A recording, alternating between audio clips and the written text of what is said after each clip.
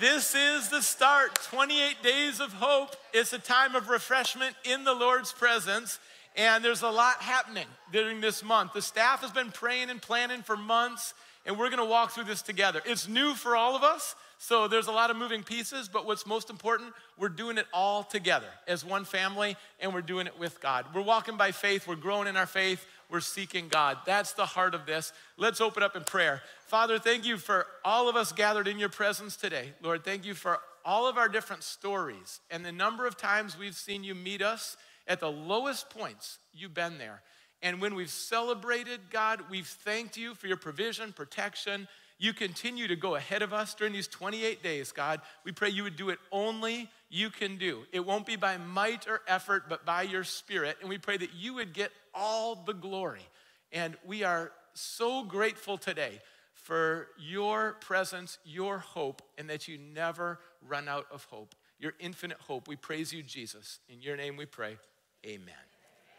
28 days of hope starts with God's word, and a key passage for us is Isaiah chapter 40, verse 31. Let's all say this together. But those who hope in the Lord will renew their strength. They will soar on wings like eagles. They will run and not grow weary. They will walk and not be faint. This tells us that hope is a choice, that we decide every day where are we going to place our hope. And those who hope in the Lord, it's always good to put your hope in the Lord. Why? Because your hope is only as strong as the one in whom you hope. When you put your hope in Jesus, it's an eternal, indestructible hope. When you put your hope in God's word is always reliable. It's this eternal word that never changes. And Jesus is the same yesterday, today, and forever. So all of us know that hope is available. Hope is relational. Jesus is our living hope. We want to abide with him, and we want to receive from Jesus. There's a lot happening, and I want to give you a couple of details so we're all on the same page. First of all, there's a booklet you received today. It's free. It's a gift. It's about 75 pages. When this service finishes, you're going to see the booklets in the lobby. Make sure you take one home. In that booklet, there's 28 devotions, 28 days, and there's a devotion for each day that you can read through. There's also a QR code at the upper corner. And when you go to that QR code, that gives you access to a video, 28 days, 28 written devotions, 28 videos, and that covers 28 different people in the Bible who experienced God's hope. And what we're doing intentionally is we're investing our time in God's presence, in God's word, and we're all going through this together as one big family. From the kids downstairs right now that are talking about treasure tests to our most seasoned seniors who have committed to pray every single day for our entire church family, to young adults, to the students, to activities in the community, to serving people. There's a lot happening, and we're all doing it together. Now, these 28 days, as we want to grow in our faith together, in addition, God is building this foundation for us, and God is building a fire. Embers, when they're isolated, tend to fade, but when we come together, there's a bonfire. And what God is building up right now, we want to receive. God is love, God is light, God is a consuming fire, and when you're in his presence, you're gonna receive. The emphasis in this first week is receive. Now, there are also life group questions in the booklet.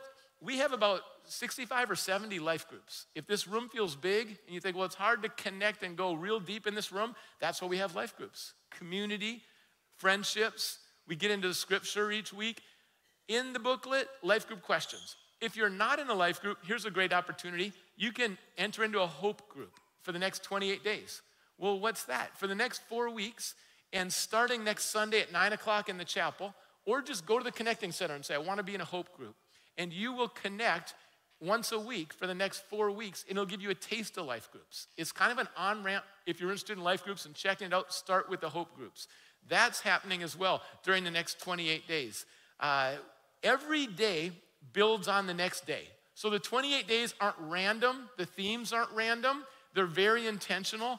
And it's important, if you miss a day, go back and catch what the previous day brought. And here's the challenge. I'm going to unpack this. 28 minutes a day spending time with God. 28 minutes a day. And right away you're thinking, wait a minute, my plate's full, my schedule's full. There's no way that's going to happen. Would you agree that we don't grow without a challenge? This is the challenge part of the 28 days, 28 minutes a day, and I'll unpack that. We have 4 different themes, one for each week. The first week, hope gifts, and we have the treasure chest, and the word is receive. The emphasis today is going to be receive. Then we have week 2, some hope shifts, because when we begin a journey together, sometimes we're 1 degree off, and that doesn't seem like much at the start, but when you travel a long ways or for many days, 1 degree off, you realize I'm not heading towards a destination that I wanted to arrive at. And we're gonna make some hope shifts in week 2.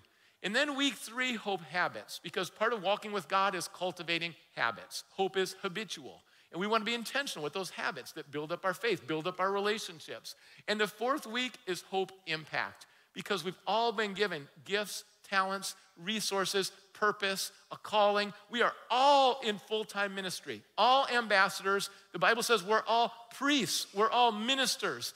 And for that to sink in, servant leaders, where we live, work, learn, or play, all around the city, this is what God's already laid out.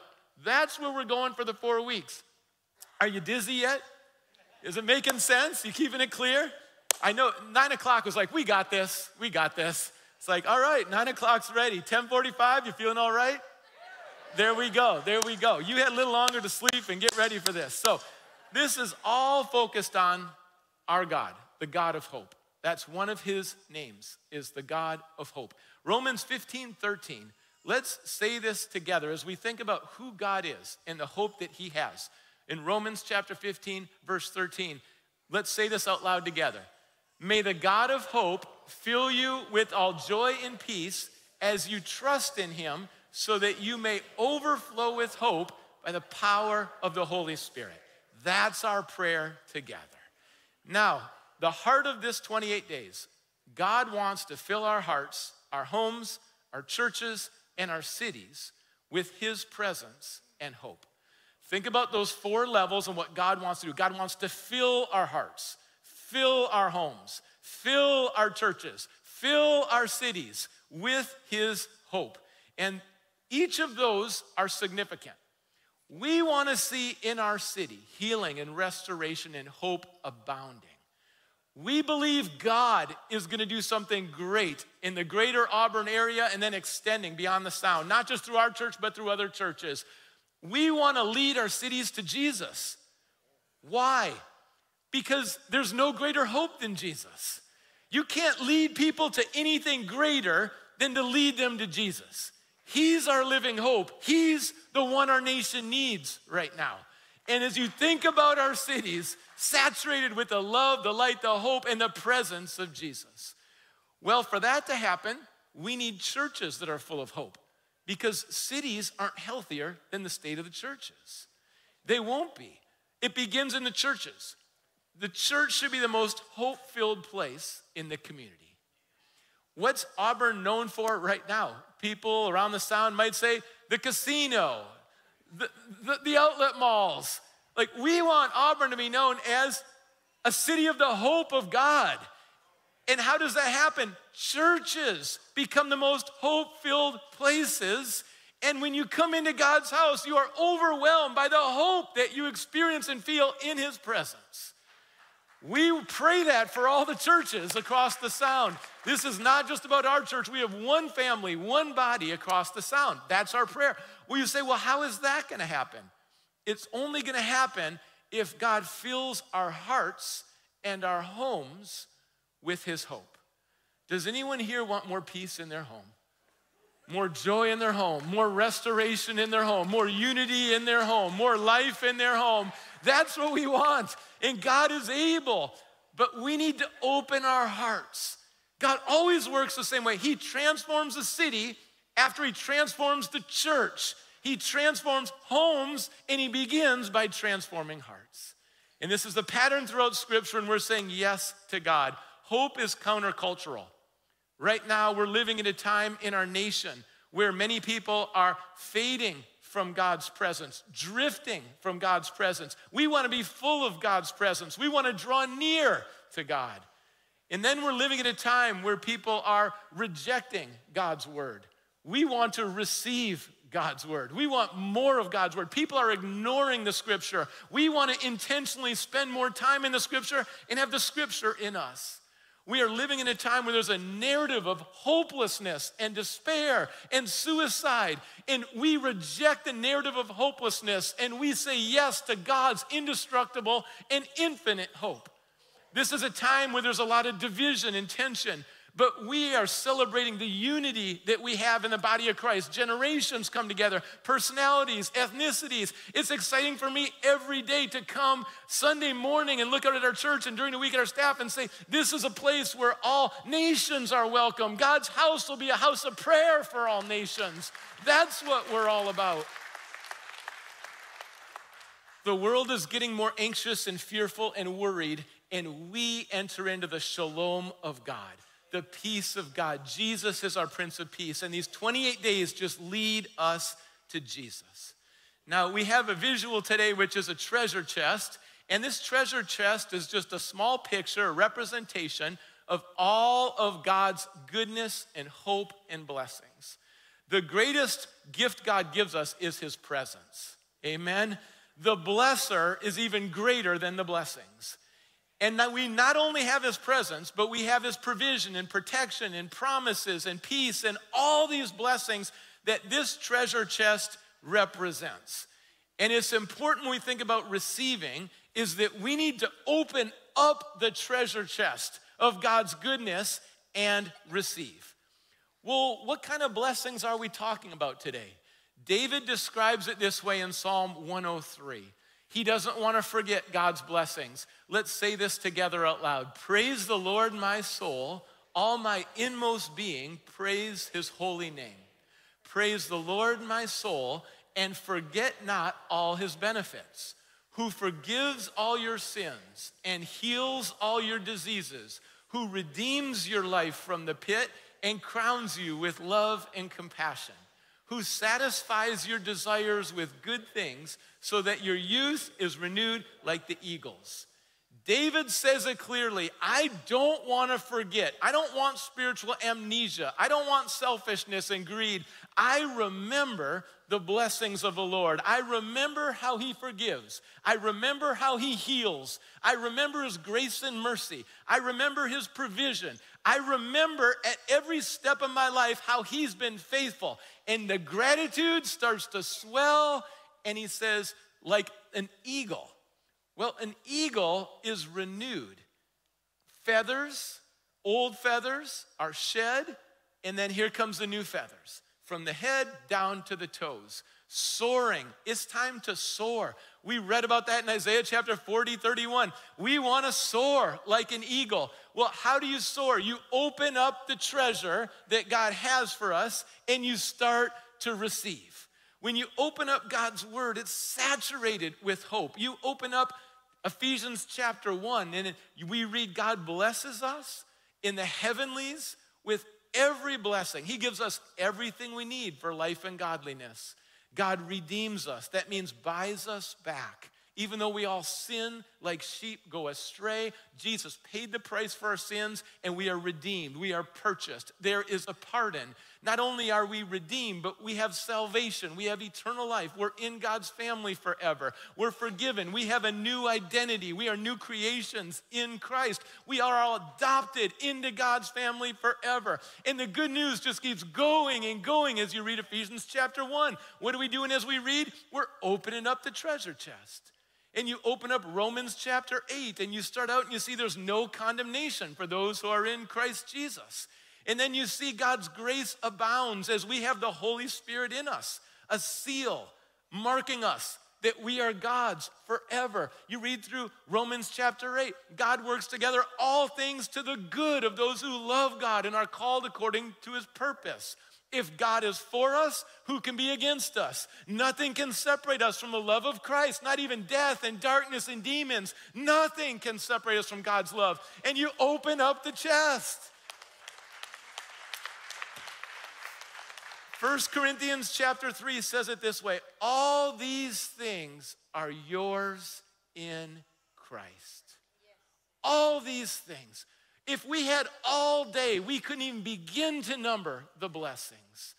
It is infinite how God blesses us. And all these things, not part of these things or most of these things, All these things are ours. As we abide with Jesus, we will bear much fruit, but we need to receive.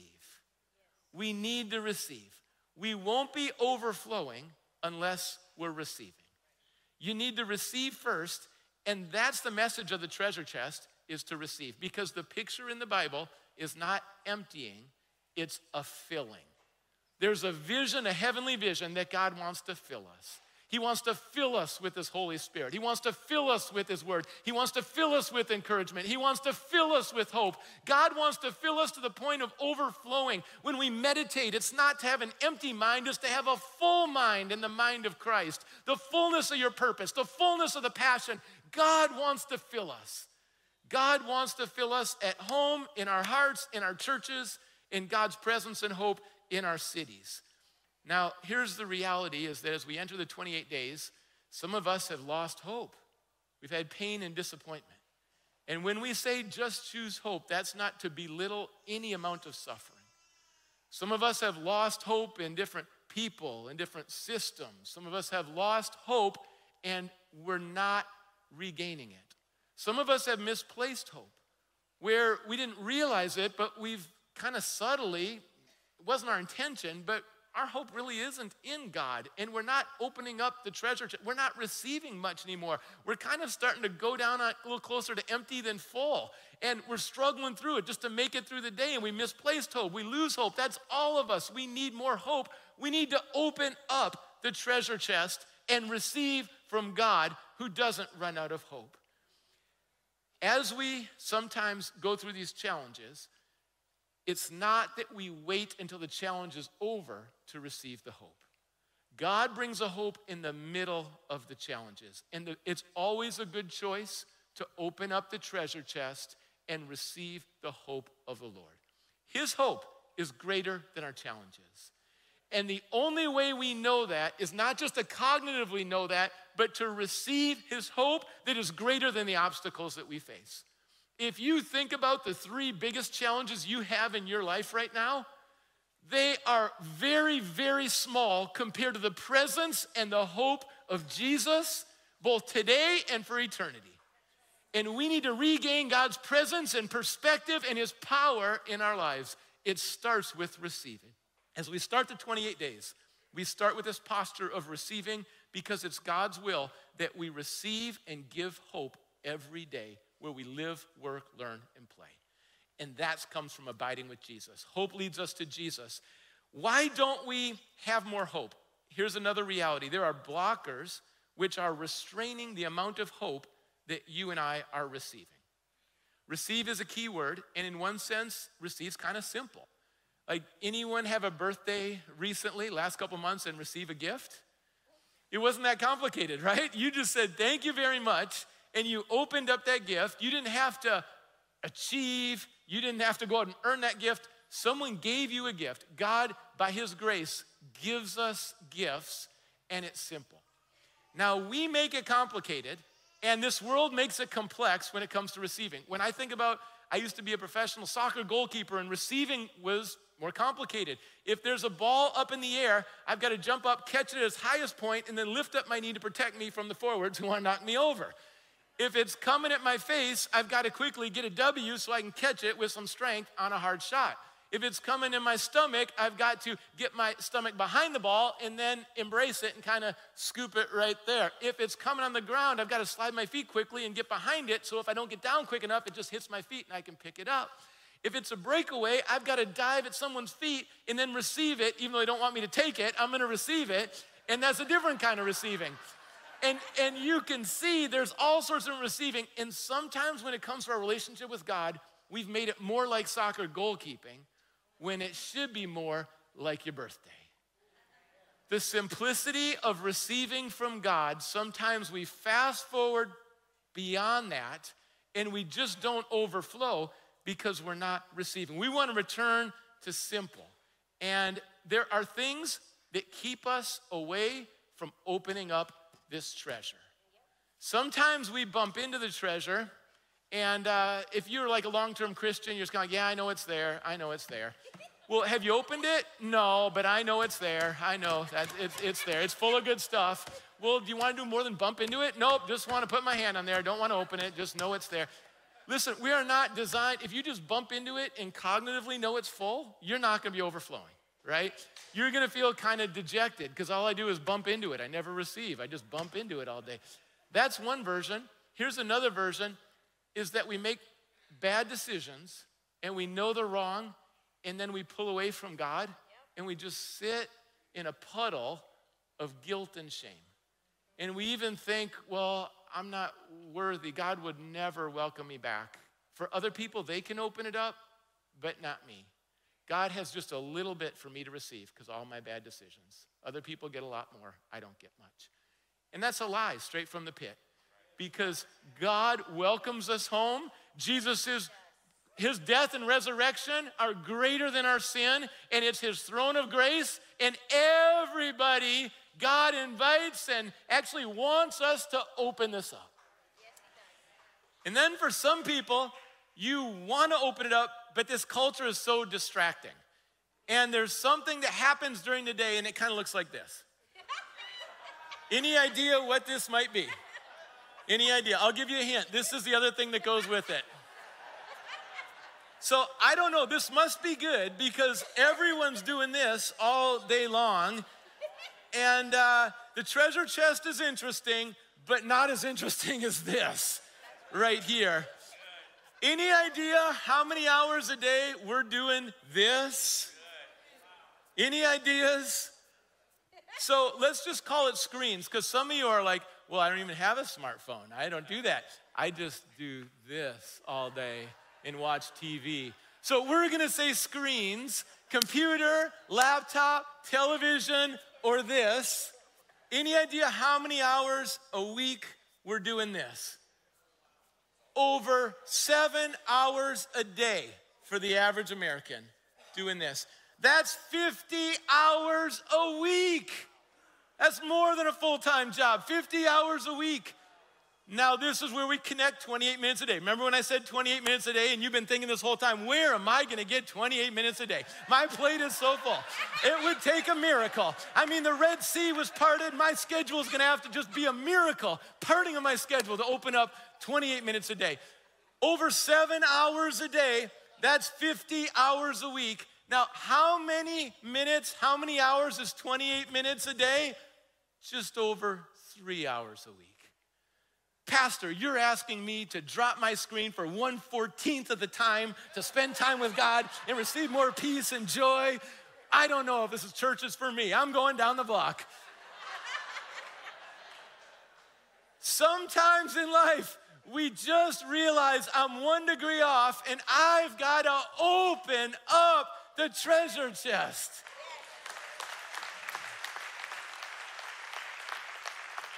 And some of you are thinking, well, that's not as new and shiny as I thought. No, this treasure chest is ancient, because what we're doing at 28 days is not just something new. It's something new, and it's something ancient. The Ancient of Days wants to show up. Jesus Christ, the same yesterday, today, and forever. And what the church has been doing and following Jesus for thousands of years, that's what we need to return to. It's new and it's ancient, and the blessings are not gonna run out.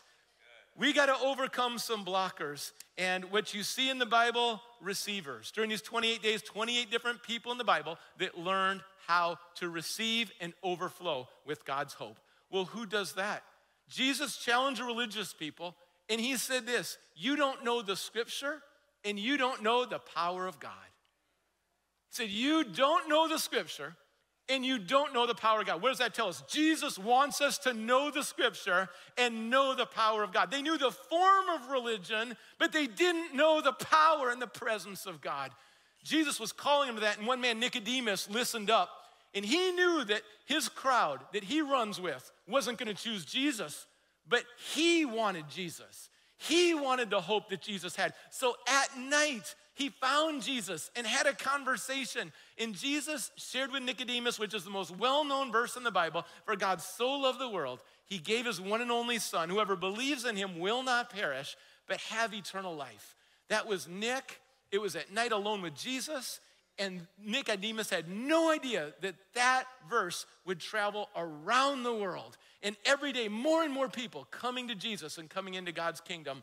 But it was an invitation for Nicodemus, who had ears to hear and responded with faith, receiving Jesus. As we see Nicodemus in Jesus' death, Nicodemus is there serving and following Jesus. We don't know all the details, but he had ears to hear when the religious people, they didn't. Now, as you open up the Bible, you're gonna see, like there's a woman at the well. She's a Samaritan. She's had 5 husbands.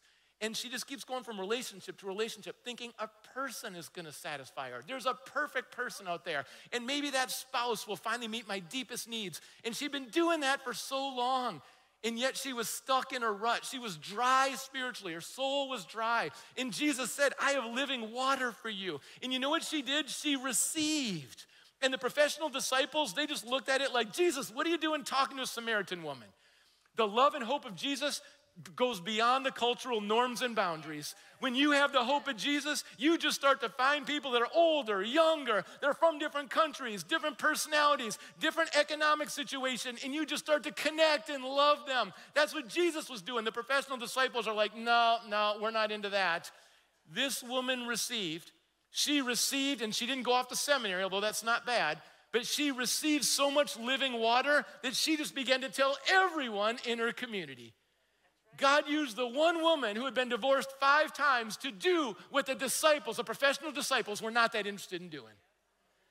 God will work through one person who wants to reach the city faster than the 12 who are saying, oh, the harvest won't come for months. It's not for today. I don't think God's gonna change the city. Do we have hope that God's gonna change the city? Then we need to receive. Then we need to receive. And you look through the Bible at who God uses. And you know it's shocking sometimes. Peter denied Jesus 3 times. And yet hope came, restoration came. Peter ended up writing the Bible. Peter ended up leading thousands to Jesus. There's no one here who's too far away, too far gone, denied Jesus too many times. Paul was violent.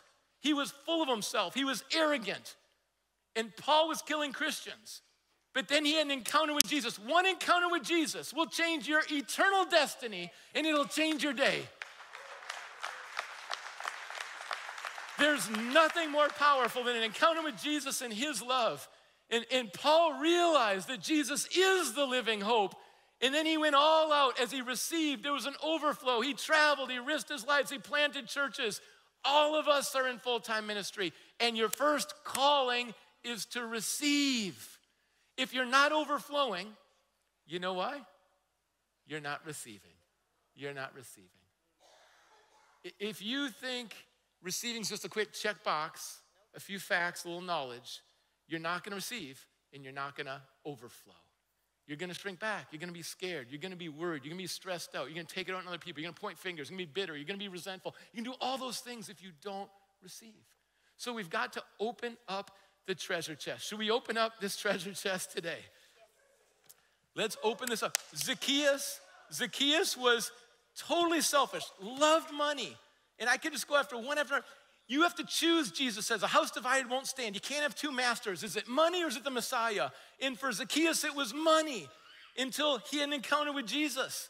And then he went from the stingiest and the most selfish in his community to the most generous, just giving to those in need.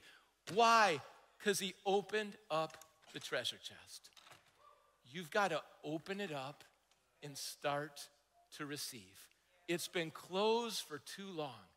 You've got to open it up and start to receive. The more you receive from God, the more you will overflow with hope. You can't share what you don't have. That's right. You can't give what you haven't received. So receive to the point of overflow. And God is going to be with you to provide and protect. Now, Romans chapter 15:13. Because some of you think, well, what's this message? Romans 15:13. Let's say it out loud again as we think about who God is. He's the God of hope. And what does he want? Here it is. This is our prayer for each other. Let's say it out loud as our prayer. May the God of hope fill you with all joy and peace as you trust in him, that you may overflow with hope by the power of the Holy Spirit. Now we're gonna go to a verse that's Revelation chapter 3, verse 20 at the end of the Bible, and Jesus is talking to the churches, 7 different churches. And there's a verse that we look at here in Revelation 3:20 that a lot of people quote and share, and it's an invitational verse. And this is often shared in the context of someone deciding they want to follow Jesus. We are so grateful if you came here today and you don't know Jesus. Today's a great day to make that decision. And a lot of times people will quote this verse, Revelation 3:20. The context of this verse, though, is actually Jesus talking to his followers. And it's a different context. Now, we all have an invitation, but this is specific for a church in Laodicea. Well, what do we know about that church? They were lukewarm in their faith. And Jesus came alongside of those who were lukewarm, and he said, here I am. I stand at the door and knock. If anyone hears my voice and opens the door, I will come in and eat with that person, and they with me. Jesus invites us to open up our hearts, open up our homes. Is Jesus really the center in your home? Open up our churches. The gates swing wide that the King of Glory may come in. Open up so Christ, his presence, such a gift. There's no greater gift than his presence. And that's what Jesus wants to bring to us. Here's another visual from the treasure chest. I've got a pitcher and a glass. This is simple, but it's gonna highlight the choice you're gonna make over the next 28 days. Now, the pitcher is full, the glass is empty, and Jesus, talking about living water, talking about living hope, Jesus has this hope. And then here we are, and we need to decide, do we want to receive the hope of Christ? This is how it's gonna play out. There'll be 4 different groups by the end of 28 days. Some people with an empty cup will say, nope, Heisman, not interested in the hope of Jesus. I like my life as it is. I'm independent. I can handle everything myself. I'm gonna do everything in my own strength, and that's how I live. And I'm not ready to receive anymore for whatever reason, or just be really distracted and not receive anymore. And the 28 days will end, and it will start like this and kind of end like this for some people. That's a choice, that's an option. There's a second group that will say, you know what, hearing about this hope of Jesus, his presence, you know, I'll take a little. I might not do 28 days, but you know, I might 3 or 4 of those days check out a verse or 2 and just get a little hope, spend a little time with God. You know, just try to let him into maybe one door in my house, not the whole house, but like, you know, one area. And some people are gonna finish the 28 days with a little bit of hope. And then some people are gonna be like, no, I want more than a little. You know, I think 7 days maybe. I got a couple doors in my house. Jesus can have the first floor, not the second floor. But I'll give him the first floor, and I'm getting more hope. I'm growing, I'm getting more hope. And those are all options, right? But there's a 4th that's God's will. And this is what God wants to do in our lives. Jesus just continues to give hope and hope and hope, and it just starts to overflow. This is the picture of the Christian life.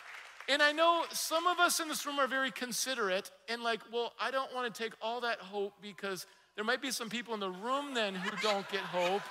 And I know this picture. Listen, this picture is an imperfect metaphor. Jesus has infinite hope. You don't have to like have a small ration of hope because there's a lot of people in the room. Jesus isn't gonna run out of hope in 28 days. Jesus can fill all of us, and he'll just keep bringing it and bringing it and bringing it, and an overflow of hope. This is the picture of following Jesus. And if you abide with Jesus, you're gonna bear much fruit. And what does that look like? Well, it's gonna mean some new things. You know, when we talk about this overflow, today as we gathered, we had 3 questions. We don't usually do that. Well, why do we do that? Some of you are thinking, let's not never do that again. I'd rather sing one more song. So why do we do that? I think in every place you go to, there's a culture. Anyone ever notice that when you get into an elevator, there's a culture? Unwritten expectations and rules. Like when you get into an elevator, what do? You don't make eye contact. You come in and you come out. You got a place you want to go, and you're not interested in the people. You just look away, look down until the door opens, and you're back out. Some people treat church like an elevator. I'm just coming in, got my blinders on, locked in. I know where I sit the same place every time. I don't talk to people. I come in, I come out, I go to the parking lot, and I'm done. Sometimes we do that in our homes. We go into the garage, parking lot, garage closed, don't meet my neighbors, don't love my neighbors, I'm locked in, blind. What we're trying to do is breathe a little and make this more like a family. That we actually listen to each other, care for each other, we pray for each other, we encourage each other, we hear each other's stories, we grieve with each other, we rejoice with each other. On a Sunday, that can't all happen in great depth, but we can't just look at the 20 greeters and say, it's your job. You bring the love, I'm not interested in that. You bring the hope, not me. We set the culture in the church. We don't go to church, we are the church. We decide how we treat each other. And I guarantee you this, when you get filled with the hope of Jesus, you start to notice people. And people become really important. And you start to go to your comfort zones and take relationship risks and serve people. And that's what happens. There's an overflow. There's an overflow as you think about drive-through prayer. We started it 4 years ago. Then over 2 years ago, it became every week on Fridays. Now, you know what's happened? So many people in our church are now wanting to be a part of this. Why would we do it? Because we want to love our neighbors. We want to be doers of the word. We want to go out and care for people, listen to people. This Monday, we're launching Mondays, so now it's Mondays and Fridays for drive-through prayer. And if more people want to bring more love, we'll add a third night to that. But what's happening is our community is experiencing God, and our community is coming to know Jesus, and our community is coming to our church and other churches. Pastors are calling me up and saying, thank you for drive-through prayer. We're getting more people coming to our church through this.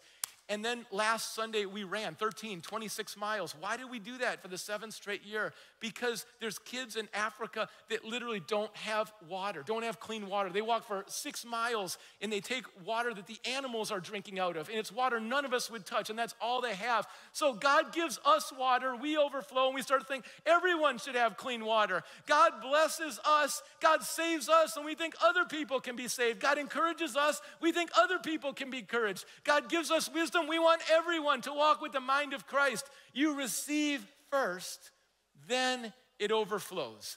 And that's where God's leading us. It's receive, not achieve. It's reliance, not independence or performance. And the hope of Jesus is infinite and indestructible.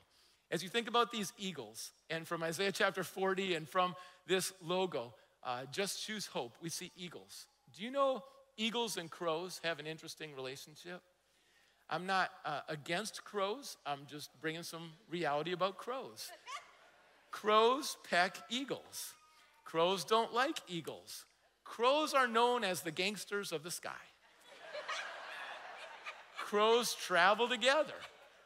Crows attack eagles. Crows steal the eagle's food. A group of crows is called murder. There you go. You're so smart. Look at that. I'm not teaching you anything today. What do the eagles do when the crows come? And you have a fierce battle. There's a fierce battle in your life. Don't mistake it. There's a fierce spiritual battle where there's an enemy that wants to keep you away from receiving all God's goodness. There's a fierce battle. There are crows. There are lies that want to keep you away. There's demons that want to keep you away. Sometimes people want to undermine you and keep you away from all God's called you. You know how the eagles respond to that? They fly higher because an eagle can ascend to places crows can't reach. A crow, when you get up to about 7,000, the crow starts to get dizzy and faint and going back down. The eagle just keeps soaring. The wind of the Holy Spirit. There's a new wind. The body of Christ for too long has looked down upon people who've thrown shade, who've brought some hatred. We need to forgive. We need to love. We need to lead them to Jesus. We don't want to point fingers. We don't want to get into slander and gossip. We've been trying to fight the same way the world fights, and it's not working. We've got to start to ascend with the hope of God and go places that you just can't go without God. Let your light shine. We turn our focus upward in our hearts, our homes, our church, and in our city. It's a heavenly vision. It's for God's glory and our good. I'm often surprised how many times Christians will just get into these unnecessary, tension-filled battles and debates where they either think it's either for God's glory or it's for our good. And in the Bible, it's really simple. It's both.